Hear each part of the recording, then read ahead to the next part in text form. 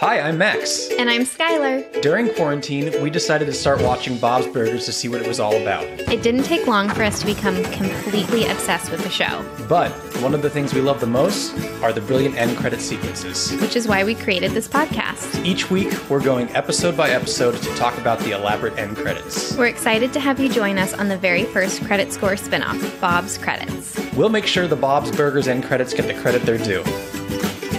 Hello. Skylar to the left of me, biscuit to the right. Here I am, stuck in the chip-chipperoo. Did you see that coming? I didn't. And that song is going to be relevant to this episode today. Absolutely. I knew that. I'm not just coming in here and saying like, oh, chip-chipperoo anymore. Now I'm really like, I'm giving these chip-chipperoos life.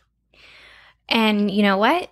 I will embrace it with an open heart now. Because we've had yet another fan reach out in support of the chip-chipperoos. Yes. Allie. Yeah.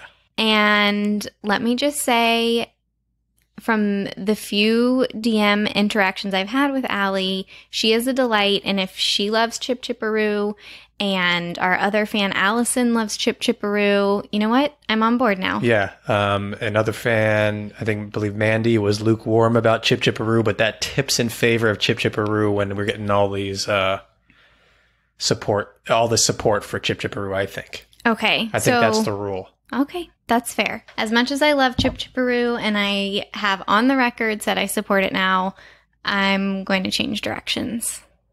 And say no to chip-chipperoo. No, we're keeping it. Oh. It's good. Okay, good. Because I just recorded an Instagram video of me doing it on there, too. I was there. So it's really, yeah. I was there. Okay.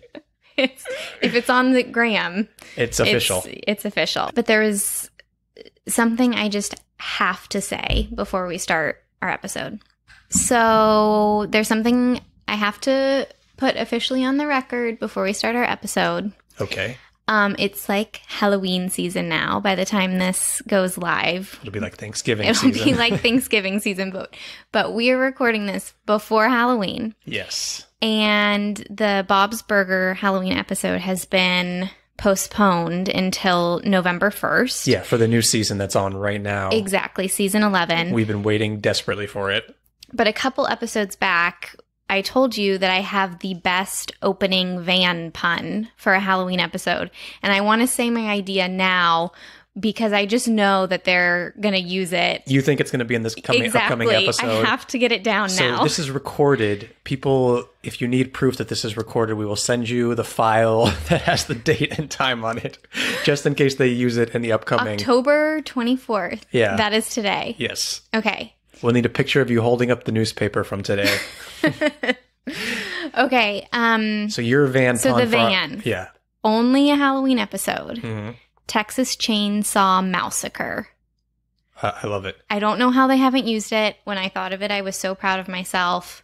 Skylar and I, through the opening credits, or every now and then we'll like blurt out one that comes to our mind when we're watching the show. Yeah. And that Skylar blurted that one out once, and I was like, that is gold. I was shocked.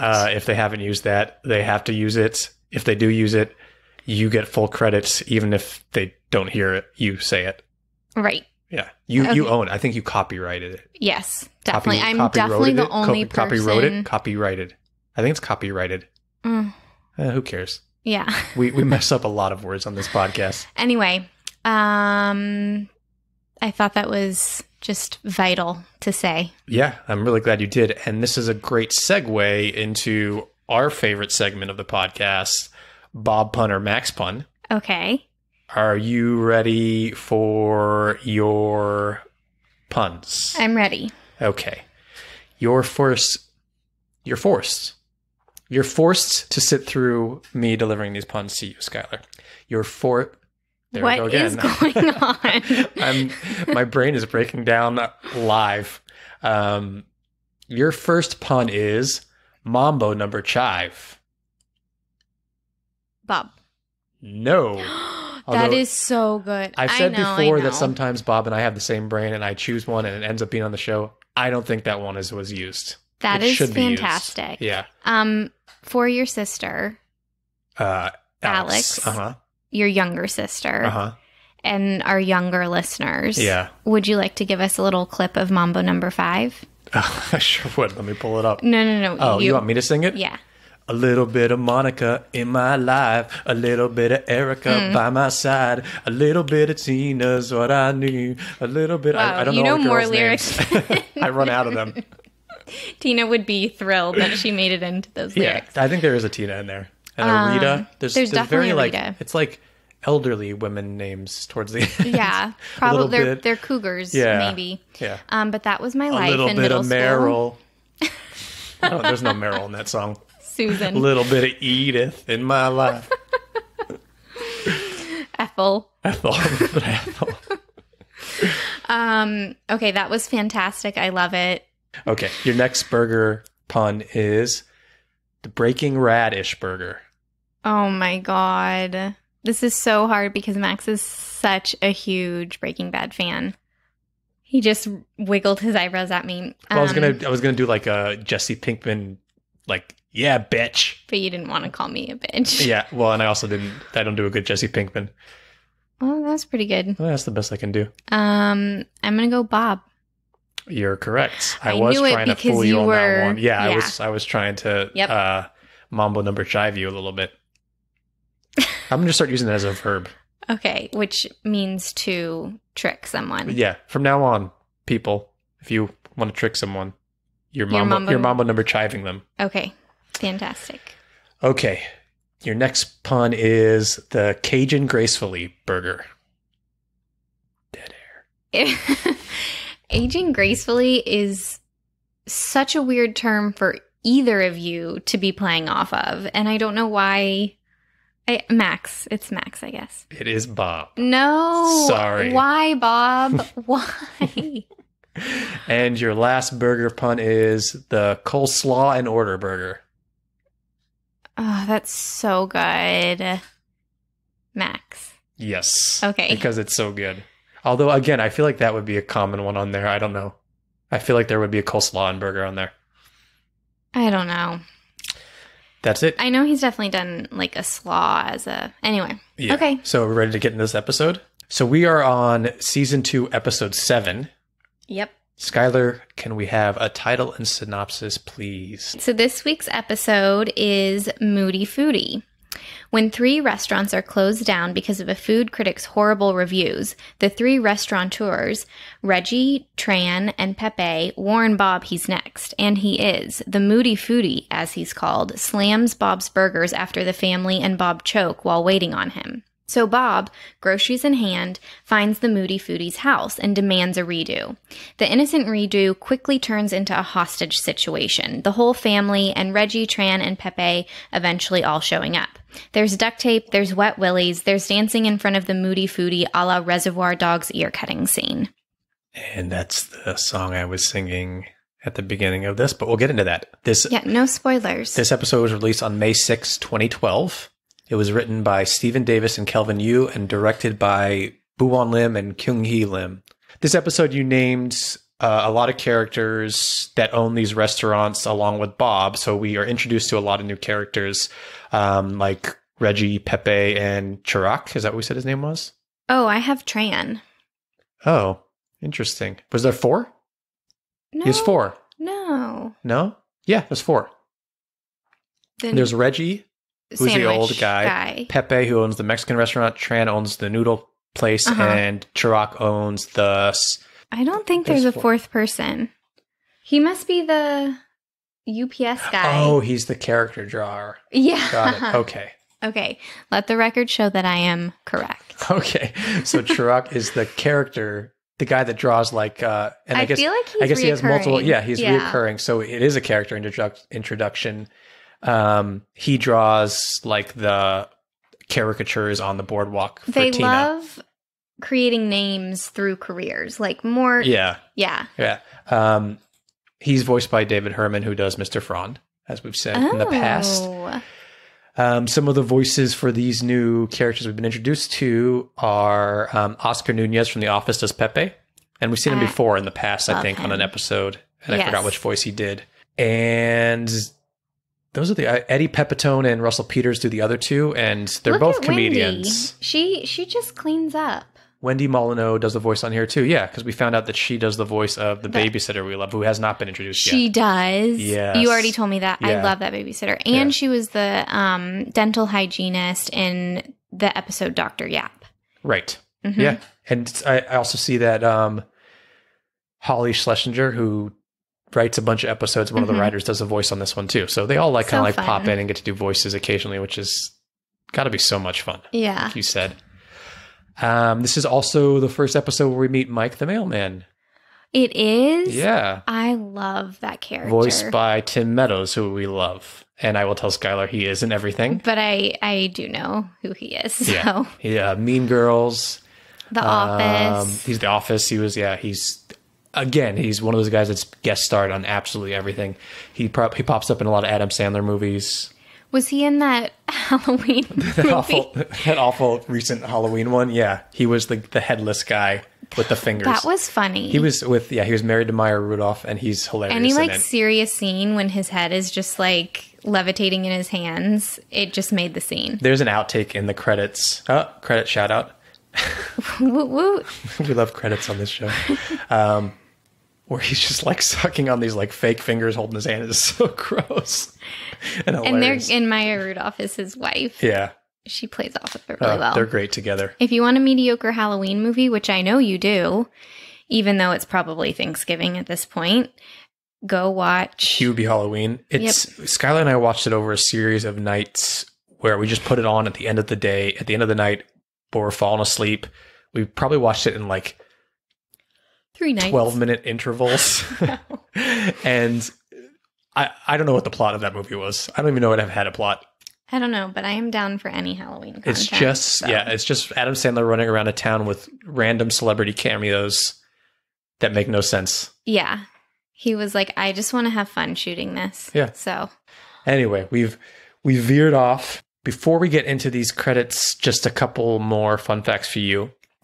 You mentioned Reservoir Dogs. Yes. Reservoir Dogs. That's really hard to say. Oh, I thought you were saying that I mispronounced it. No, I just mispronounced it, and now I'm saying it.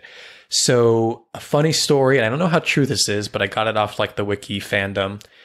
Michael Madsen, who was Mr. Blonde in Reservoir Dogs, who does the dancing scene. Okay, so there's going to be a scene parody. There's a scene parodied in this episode. Yeah. And in these credits we're getting into, like you mentioned, they kidnapped the Moody Foodie. One of the characters, Reggie, does a dancing to a song that is, they couldn't get the rights, obviously, to Stuck in the Middle with You. So it sounds like Stuck in the Middle with You. Oh, I totally thought it was. It's not actually Stuck in the Middle with You. And so he's parodying Mr. Blonde, who dances around a police officer they've taken hostage, and cuts off his ear as he's dancing to this song. It's a very disturbing scene. Yeah. But Reggie gives him a wet willy. That's his thing. So he's licking his finger when he does it. Yeah. So Michael Madsen actually ended up on the set when they were recording this episode accidentally. He was supposed to be recording. He was shooting something at the studio nearby or something. Yeah. And he saw that they were doing a Reservoir parody, and he wanted to just do a voice in the episode. So he does the voice of... Later in the episode, there's a clip of Kevin Costner in Tin Cup. Right. A movie that's mentioned. Yeah. And so he does the voice of Kevin Costner. It's one little line. That is a great story. I hope it's true. Yeah. That's amazing. And a less exciting fun fact for this episode is that there are more Linda Apron continuity errors. So wow. During the first and second season, I guess it has to do with the animation they were using or something like that. That's your theory. Yeah. Her apron that she wears around her waist appears and reappears in various scenes. I just feel because I think almost every episode has a continuity error. We don't know the answer to this, but I don't know that you can blame it on the animation software. I feel there's probably last minute script changes, and then there's just human error, and you're trying to look at the bigger picture and you just miss things. Yeah. I think it's just human error. And then also if there's last minute changes in the script. Yeah. I'm sure there's all sorts of reasons, factors that play a role. Yeah. Biscuits passed out next to you, and his eye moved when I said his name, but it was rolled back into his head and he looked like he was dead. I'll try and get a picture of it for people listening. I don't want to see that. It's very creepy. I assure you folks that he's alive. Let's get into these credits. Okay. I'm going to play the last minute clip, as we always do before we get into them. The family is deciding what Bob should do if the police get called on him for taking this Moody Foodie hostage. Oh, by the way, Patton Oswalt does the voice of the Moody Foodie. I love him. Love Patton Oswalt. Remy from S2E7. Oh, I love that movie too. He replaced Louis C.K. in the Pets sequel because Louis C.K. should not be doing a kids movie or any movie. Nope. I'm not going to wear a dress. Pantsuit? Okay, fine. I'll go get some pantsuits. Fashion show! Okay, so it goes right into the shot of the family in the kitchen. As usual, generic sequence. Bob, Louise, and Tina prepping burgers. And then we hear that Stuck in the Middle with You knockoff song. Okay. Am I crazy? But does it sounds like a mashup of the theme song and that. There is the theme song in there, but it's, yeah, you're right. I think it's a mashup of the two. That's delightful. Yeah. All right, let's go. All right. Reggie enters the scene, dancing backwards into the frame of the kitchen. Yeah, as Louise goes to get the burger from her dad. He's dancing. If you go watch that scene, you can just watch, if you don't want to watch the full Reservoir Dogs movie, but you should. It's a great movie. You can just watch, you can just Google, Stuck in the Middle with You, Reservoir Dogs. Scene, yeah. He's dancing just like Michael Madsen kind of dances with these weird, But we should mention that Reggie is the one who does the parody scene. He's dancing around the Moody Foodie. He's licking his finger, preparing for the wet willy. Exactly. So that adds up. So it's the same dancing. Same dancing, kind of, yeah. Mm-hmm. And in these credits, he's backing into the scene, looking at the camera. So he's dancing around as Linda comes into view in the window. He starts doing a lot of pelvic thrusting. Correct. And I think he's going to lick his finger at one point, too. Yeah, and he has his finger waving. Yeah, pointed he's getting ready. and ready. He's teasing, yeah. Here he goes, pulling it out. He's sucking on it, doing a little wiggle. His finger. He's sucking on his finger. Not the ear. And then Gene walks into the scene as Reggie continues to dance. And that's it. All right, I have a question for you. Yeah. Did you want him to give someone a wet willy in the scene? I was hoping for it. I'm not going to lie. Maybe Gene. Gene walks in. He was unsuspecting. Or is it more satisfying that you're waiting for it and then it cuts? No, I want a wet willy. Maybe Bob. Maybe someone could freak out. Yeah. One of the kids seems kind of cruel from an old man. Mm. Yeah. Yeah. Bob would be a good one. Yeah. Go over there and he can go, oh, God. You really could voice one of these characters. If I just go really low, I'll just sound like H. John Benjamin. I think we're seeing that they like doing that. They like cutting before the thing you kind of want to happen happens, which I kind of like. So the wet willy, nothing happens. And then I think it was Lobster Fest. The band is getting ready to play and they go 1, 2, 3, 4, and then it cuts. Yeah. So I think that might be a recurring device that they use. What did you like about those end credits? What did you not like? Okay. So first of all, that song, you cannot help but think of that scene, even if you haven't seen the movie, and you can't help but just be in a better mood when you hear that song. It's one of those, if you're at a wedding and you hate your life for being at this wedding and that song comes on, you would totally dance like Reggie. Yeah. Yeah. Yeah. I would back onto the dance floor and do a little finger licking, finger sucking. So, okay. So I love that. I think the fact that it's mashed up with the theme is fantastic. Mm-hmm. And once again, I like that they didn't go super obvious. They didn't have the Moody Foodie in it. They took one of the side characters as the star of the credits. So I just really like it. Yeah, I'm with you. I like the simplicity of it. It's not my favorite, but I do like that. I do sometimes like when the family is just doing what they normally do and there's something happening around them and they don't acknowledge it. Yeah. I like that too. Yeah. Were these end credits better than the episode itself? No. I agree. I'm with you. No, because they don't work without the episode. Right. Okay, I don't actually have any lowlights besides maybe the urge that I'm like, oh, can you do something? Can you please stick that wet finger into Bob's an orifice? ear? Yes. You said just specific. Okay. What about you? Highlights, lowlights? Yeah, I like the simplicity of it, and lowlights is just it's what I like about it is also what I don't like about it. I want just a little bit more, but I also like this how simple it is. You're hard to please. Yeah, you of all people should know that. I do. So we score on a scale of 1 to 10 H's at the end of Tina's Yep. What do you give these end credits, Skylar?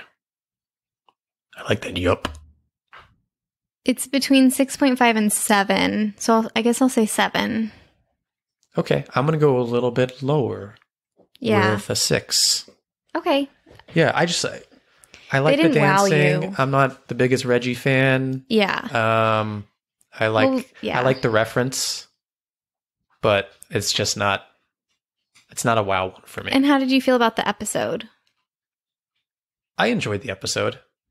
I did too, but not. Yeah, it's not one of my favorite. And it's not top 10. I loved the Tin Cup references. I loved the Tin Cup DVD with they loved that it had outtakes on it called Mulligans. Okay. Anyway, I'll just recite the whole episode to you. Yeah. So that's that. We got through the Moody Foodie end credits. We sure did.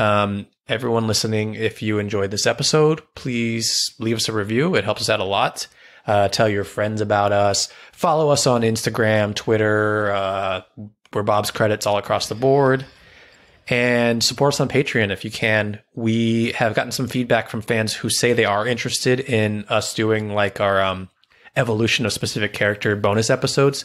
We're still waiting to see if there's enough of interest in that on our Patreon. So support us, and we'll add another tier from there, and we'll start recording those bonus episodes, I think, if we get enough interest there. That sounds great. Yeah. One of the characters I want to do first is Tammy. It's coming up next in our next episode. And spoiler alert, there's something very different about her in her first appearance. True. All right, Skylar, is there anything you want to tell everyone before we go? I feel like you've got something you want to say. If you want to sing it to Stuck in the Middle of You, you can. Stay saucy, you. Oh, I love it.